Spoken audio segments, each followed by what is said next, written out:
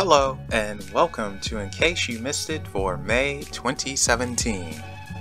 I'm Melvin the Crimson Taurus, and let's get into it. Firstly, Unexplained Possibilities had 3 podcasts in the month of May. Yes, that's right, 3.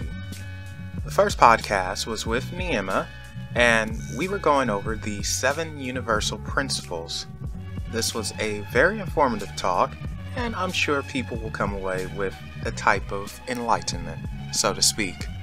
While some of the concepts were a bit confusing, overall they work in everyday life and you really can take a lot from them.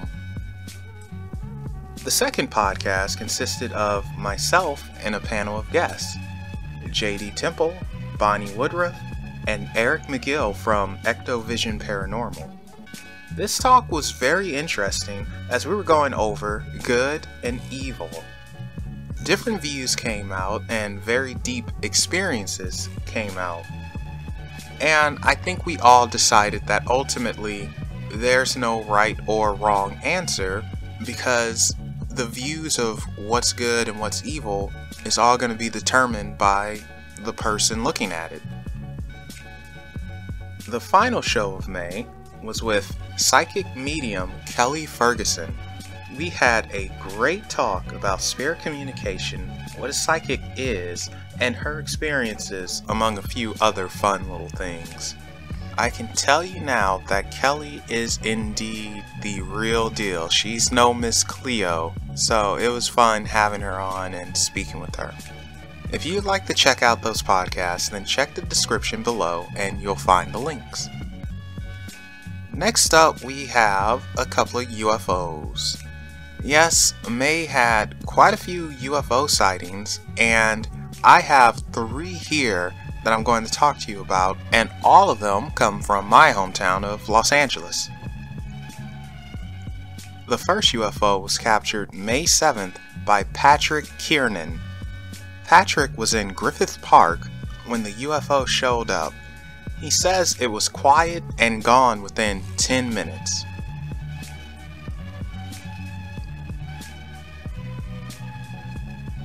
This next UFO could potentially be a fake, so you're going to have to decide for yourself.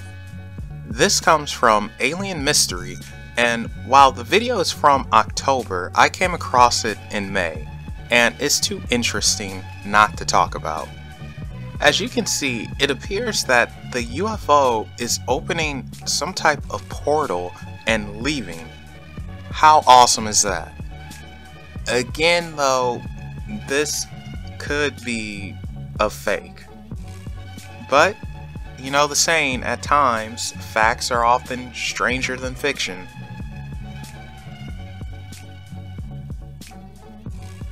The final UFO comes from UFO Institute. On May 28th, multiple UFOs were captured in a single area flying around. It's not uncommon to see UFOs grouped together, but usually the grouping occurs at night and not so much during the day. Here's something that's interesting. May 30th, astronomers report that they believe one of the moons of Saturn, Enceladus, which is a large oceanic moon, was flipped. Yes, flipped, turned upside down. Astronomers say that an asteroid hit the moon and caused it to wobble and become unsteady, and its rotation was shifted. It was unstable for about 1 million years before becoming steady once more, and in that time, the southern pole and the north pole shifted and they changed places. Makes you wonder about our moon and if something like that has happened to it or could potentially happen to it. Now, I normally don't do this, but I'm going to be a little political here because there was a couple of events that happened in the US specifically, or involving the US, and let's talk about those for a second. Firstly, the Flint water crisis is still not fixed. If you don't know, Flint, Michigan is a city that has an abundance amount of lead in their water, and it looks like that the local government knew about it, but they didn't care, and it's affecting the poorer residents or lower income residents more so than anyone. And they're expecting people to still pay their taxes for this poisoned water, which they can't drink. And right now, the people are against it. They're not going to pay their taxes. And now the city are trying to evict them, which is ridiculous. I wouldn't pay for poisoned water. This is a life source that is free. Luckily, this crisis did make it to mainstream media a little bit anyway, and people are talking about it, and the pipes that are containing lead and affecting everyone, they are being changed. The issue is they're going at a very slow pace, and it won't be completed until about 2020. In the meantime, the local government is telling the Flint residents to pay their taxes and just use bottled water. Also of interesting news, do you remember the Dakota Access Pipeline? Oh yeah, I know you do. Well, it turns out all the people who were protesting it and trying to stop it were right. In May, we found out that this pipeline has leaked 3 times already, and it also looks like they were pumping oil through it before it was fully certified to be built and completed. Unfortunately, the Native American reservations are getting shafted yet again by this.